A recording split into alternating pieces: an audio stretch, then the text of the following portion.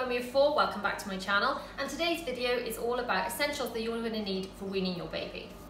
My first top tip would be this high chair. You can spend absolutely hundreds on high chairs, but there's really no need. This is the Antelope high chair from IKEA and it's fantastic. It's only £14 and that's not even the best bit about it. The best thing is it's so easy to clean.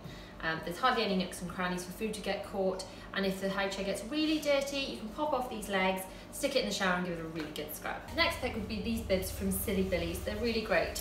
They go over your baby's clothing. This size that I'm putting on Zara now is 6 to 18 months. She's nearly 7 months, she's quite little, and it fits great. The next size up that I still use for Bella, who is 2.5, would be this size. This is the actually extra long messy eater bib, and this is age 18 to 36 months. So these are really, really great. Over the top of the fabric bib, I would put one of these bibs. These are Dicky bibs. In the house we use this kind, which is solid. It goes in the dishwasher. It is great for two reasons. First of all, it stops a lot of mess going onto the floor, a lot of it's caught in the bib. And secondly, as they get a bit older and a bit more dexterous, you can pop food in there and they can get it out themselves. This is really great for when you're out and about and you haven't got a high chair with a table. When we do go out, we use these roll-up versions just because they're much smaller and they fit in the bag. When it comes to drinks, technically babies that are still breastfed don't need any additional fluids, but you can offer previously boiled water. We do that in these cups. They're from Tommy Tippy, and she can sort of manage them herself. She's getting there anyway. Won't be long, she'll be fine. They're really easy. The lid flips down, they fit in my bag, and they're cheap enough to buy lots and lots of them for when we leave them places.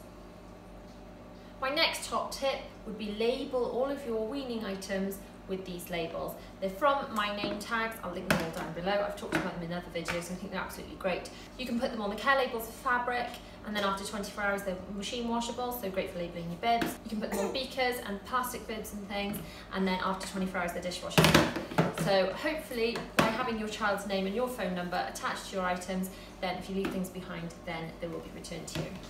My next top weaning essential would be these cheeky wipes. These are cloth versions of baby wipes. I find them absolutely fantastic. They're much more efficient for cutting through dirt. They're like giving your baby a full bed bath. Plus, they're much better for sensitive little faces. So you just wipe them up like that and pop them in the wash. Another great buy for when you're out and about would be wet bags.